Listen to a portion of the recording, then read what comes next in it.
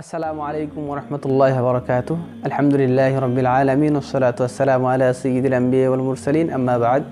প্রিয় দর্শক, আজকে আমি আরও কিছু রোজা সংক্রান্ত আধুনিক মাসআলা নিয়ে আপনাদের সামনে হাজির হয়েছি। আজকের বিষয় হলো রোজা অবস্থায় রক্ত দেয়া নেওয়ার বিধান কি এবং ইনজেকশন, ইনসুলিন এবং স্যালাইন নেওয়া জায়েজ আছে কিনা রোজা অবস্থায়। তো দর্শক, কোরআন সুন্নাহের আলোকে এসব বিষয়ে আপনাদের সামনে আমি সংক্ষেপে আলোচনা করার চেষ্টা করব। আশা করি শেষ পর্যন্ত সাথেই থাকবেন। মূল আলোচনা যাওয়ার আগে আপনাদেরকে একটি কথা স্মরণ করিয়ে দিই, যারা এখন পর্যন্ত আমার এই চ্যানেলটি সাবস্ক্রাইব করেননি অবশ্যই সাবস্ক্রাইব করে নেবেন এবং পাশে থাকা বেল বাটনটি বাজিয়ে দিবেন আমার পরবর্তী ভিডিওর নোটিফিকেশন পাওয়ার জন্য। এবং আগে থেকেই যারা চ্যানেলটি সাবস্ক্রাইব করে রেখেছেন তাদেরকে আন্তরিক মোবারকবাদ। তো প্রিয় দর্শক, মূল আলোচনায় আসি। প্রথম বিষয় হলো রোজা অবস্থায় রক্ত দেয়া বা নেয়া জায়েজ আছে কিনা। এ ব্যাপারে মাসআলা হলো রক্ত দেয়া নেয়া উভয়টাই জায়েজ, কোনো ধরনের সমস্যা নেই। কারণ রক্ত দিলে তো কোনো বস্তু দেহের ভিতরে ঢুকেইনি, তাই রোজা ভঙ্গের কোনো প্রশ্নই আসে না।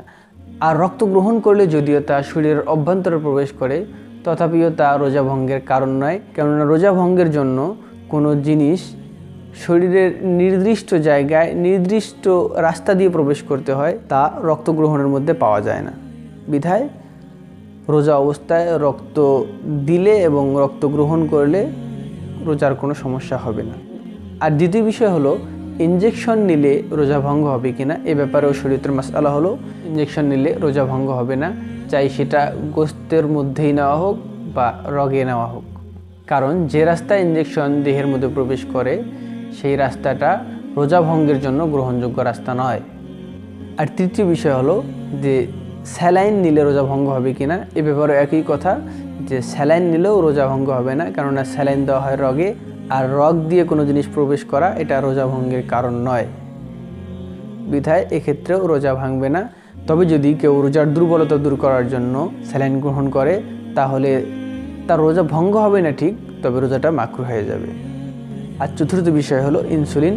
ইনসুলিন গ্রহণ করলে রোজা ভঙ্গ হবে না, কেননা এই ইনসুলিনটাও রোজা ভঙ্গের জন্য যে গ্রহণযোগ্য রাস্তা আছে সেই গ্রহণযোগ্য রাস্তা দিয়ে দেহে প্রবেশ করে না। তো দর্শক, এই ছিল আজকের আলোচনা। সামনে আরও নতুন নতুন ভিডিও নিয়ে আপনাদের সামনে উপস্থিত হব। ভালো থাকবেন, দোয়া করবেন। আসসালামু আলাইকুম ওয়া রাহমাতুল্লাহি ওয়া বারাকাতুহু।